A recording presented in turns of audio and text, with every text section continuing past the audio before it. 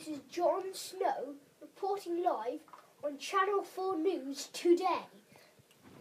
Today we've got a very interesting interview with you-know-who, Mr. No Gaga. This time it's a real good interview. Hello. This is good news.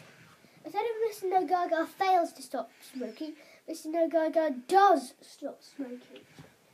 Okay, it's Jon Snow back. Here. I just want to show you something. Follow me. If we look down here, we're looking at the local bin, as you can see. In here, you will find 3 of Mr. No Gaga's cigarettes and a cigarette lighter, which he's finally thrown away. They will be tipped out soon, and Mr. No Gaga's belief in smoking will also go soon too. And next up on Channel 4 News, we are going to be talking about a museum that is opening in June.